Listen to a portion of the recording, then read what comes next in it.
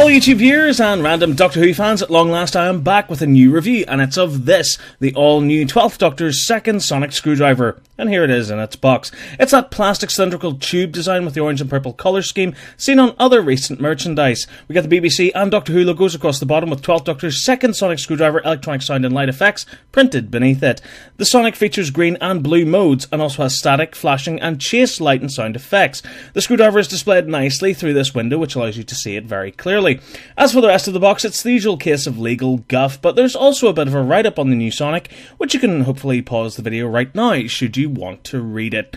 But anyway, enough about the box, let's move on to the screwdriver itself. Alrighty, so here it is, the new 12th Doctor Sonic Screwdriver, and what a mess it looks. Yes, I'm really not a big fan of this design. It looks far too clunky and bulky for my liking, but then again, that's the prop's fault. We're talking about this and whether or not it's actually a good toy, so let's find out.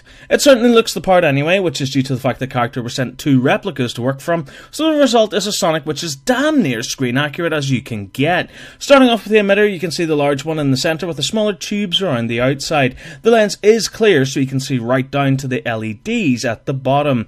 Along the side, you can see that it looks similar to the current TARDIS time rotor, so I like how it ties in and looks like the TARDIS created it, and also the fact that the main body of the Sonic is blue also ties in with that TARDIS motif.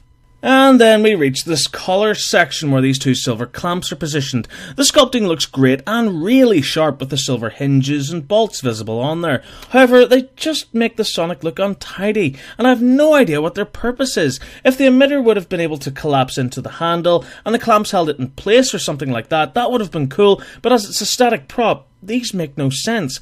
Another bolt can also be seen on the back. On the front is this large silver dial-like section which, when pushed forward or back, activates the light and sound features. I really do like this, as it makes for a much more elegant way to activate the Sonic, as opposed to those tiny black buttons on the previous model. Below this, we get some golden rings, which have a little bit of paint bleed on there, but nothing which overly concerns me. And below that is this silver section with these sort of elongated ovals cut into it, revealing the gold beneath it. 4 silver struts emerge from this bit and connect into this silver platform near the bottom, which actually really helps to get a good grip on the Sonic, as they rest easily in your palm. The bottom doesn't really taper off neatly, instead the Sonic just sort of shrinks down to this very thin silver section with some rectangular patterns cut into it, and finally it ends with this gold and silver stub. And that's pretty much the design of the new toy. And wait, something's not right. Hang on. Wait, there's no legal guff. None. And no big ugly battery compartment either. It's a miracle. I can't quite believe it. They've learned. So, yeah, overall for detail, it's a great representation of the new Sonic prop, but no legal guff, and no battery compartment, and no screw holes. I think I need to lie down. Anyway, let's have a look at the new Sonic's light and sound features. To activate them, simply slide the silver switch up or down.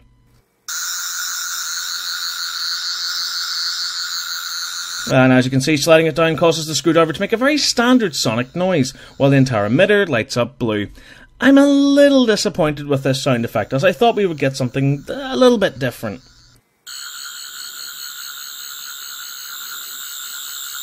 Sliding the switch upwards gives us a similar sound effect to when it was slid down, just on a slightly different frequency.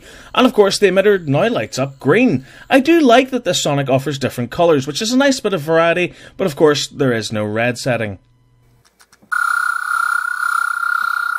Pulling the switch down quickly twice will make the Sonic give off a fantastic light and sound effect, where the blue lights around the sides of the emitter will spin around or chase each other, while the sound effect is new and fits the light sequence perfectly. Sliding the switch upward quickly twice will cause the Sonic to give off yet another different sound effect, and cause the green lights to pulsate on and off. This is great, but I would have liked the green setting to also feature a chase mode as well. So when it comes to effects, I'm really impressed with it. It actually offers a lot. As I said, there is no obvious battery compartment, so how do you change the batteries? Well, simply take the lower half of the Sonic and twist it slowly, then pull it. This will remove the top section, where you will see a big blue battery compartment. The Sonic takes 3 button cell batteries, which are fortunately enough already installed in the toy, so it can be played with from the second it's removed from its box. So doing a quick size comparison, you can see that this is the biggest Sonic yet, with only the 11th Dr. Sonic being just a tiny bit bigger when in open mode, but you can see it easily dwarfs the 9th and 10th Dr. Sonic.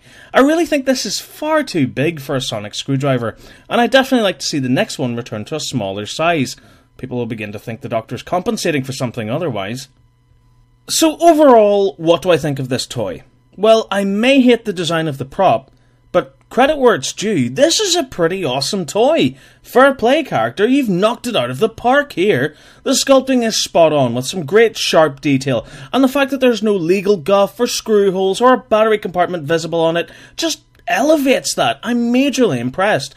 As for the lights and sounds, they too are fantastic and offer a nice diverse range of effects during play. I particularly love that they change colour and that the lighting sequences from the prop were recreated for the toy too.